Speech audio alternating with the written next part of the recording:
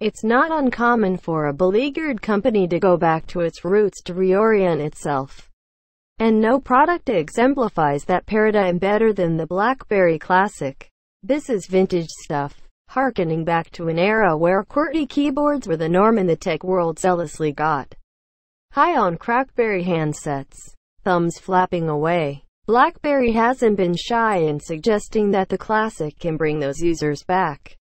But is the inclusion of an old-school trackpad one few things that separates the Classic from a Q10 that much of a draw?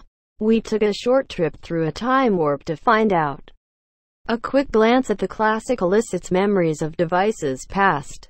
This is a BlackBerry hardware cocktail, with the key ingredients coming from the bold 9900. And various other bolds and curves from the past. In spite of the throwback design, the build quality is superb.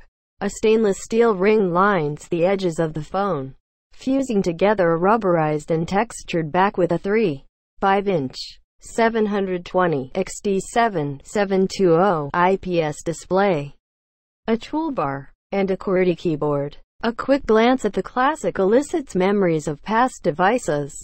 On the right side, you have the volume rockers and BlackBerry Assistant button.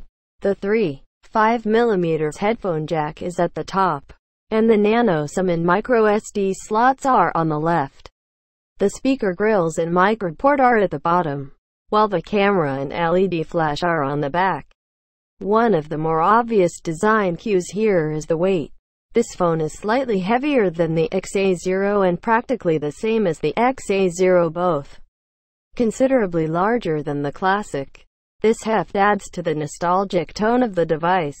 Remember how heavy your handset used to be, but seems